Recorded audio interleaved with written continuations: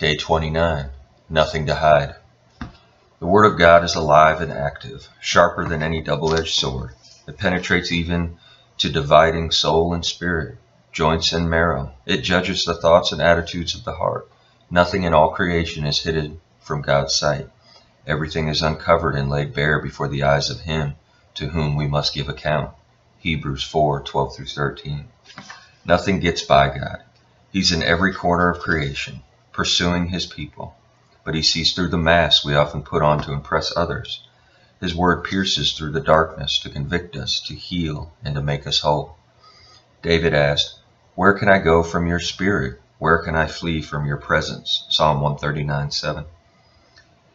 From the beginning of time, humanity has tried to cover its shame from the eyes of God. Adam and Eve immediately recognized their nakedness after they sinned and hid from God in Eden. King David tried to hide his infidelity, sending a man to his death to cover his crimes. Sin separates and shames even those closest to God's heart. In the Old Testament, God's people had to go through imperfect leaders like Moses or the high priest in order to receive forgiveness for their transgressions.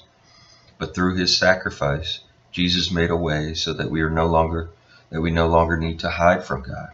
We can now enter into rest, knowing that we are welcomed into the presence of God through Jesus' death on the cross. God, thank you because of Jesus. I no longer hide or live in fear, but can approach you as my Father.